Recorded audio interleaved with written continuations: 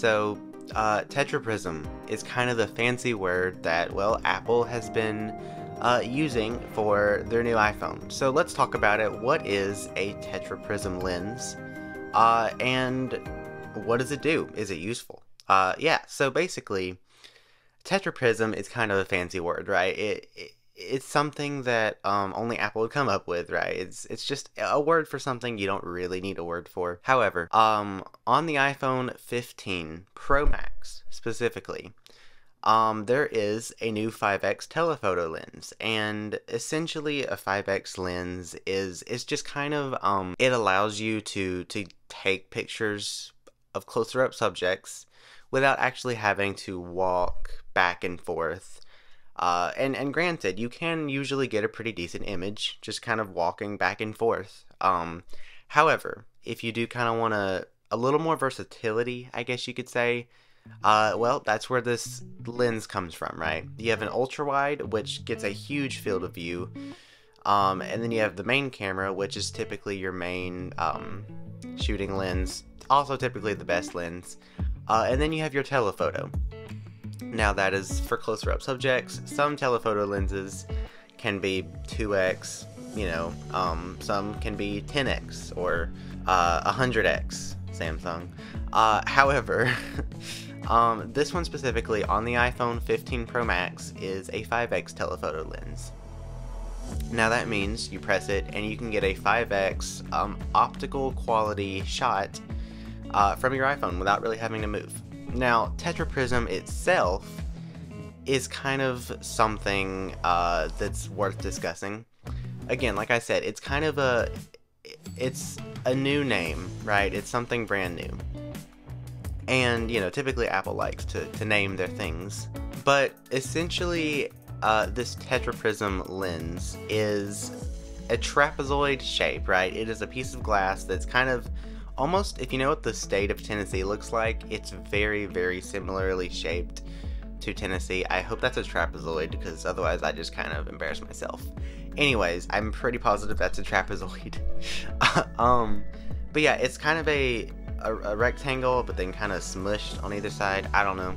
But essentially, it reflects light 4 different times before making it to the lens. Now, something that's always kind of what bothered me is there's not usually a consistent quality, optical quality between the 3 cameras, or however many cameras your phone has. Like, the main camera is always going to be number 1, right? It's got the best aperture, it accepts the most light, typically it's the biggest sensor, and it's just kind of the camera you want to use. And then cameras like, for example, the ultra wide it does drop, right? It tends to be more noisy, it tends to be less accurate when it comes to colors, especially in low light. And then the telephoto, for example, is something that is also kind of hit or miss, right? In perfect light, it's great, but as soon as the light kind of dims down, that's sort of when we start to experience issues a little bit, I guess you could say. Now here's the thing, right? You might be wondering, well, what are 5x shots good for? If you're not a big camera nerd like I am, and you just want to know, like, what would I use a 5x lens for?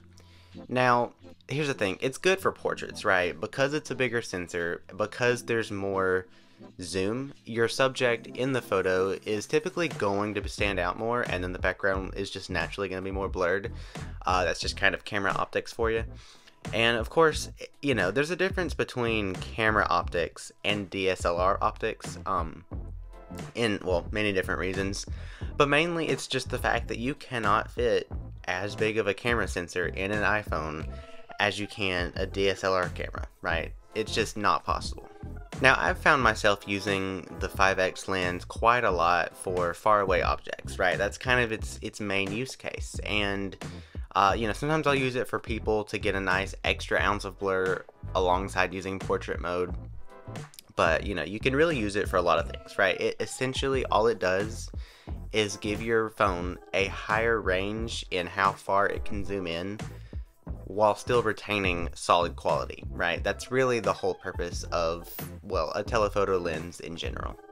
Okay, and lastly, I do realize the last time I did sort of a comparison of devices, I completely left out any type of camera comparison, so, yeah, I'm gonna show a couple photos just that I've taken with this 5x lens, and y'all can leave a comment, you know, tell me like what you think of them.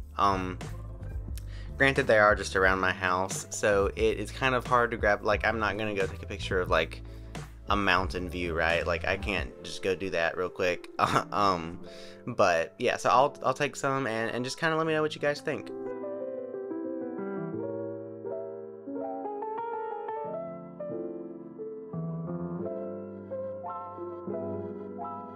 So there you have it. That is the 5x telephoto lens on the iPhone 15 Pro Max.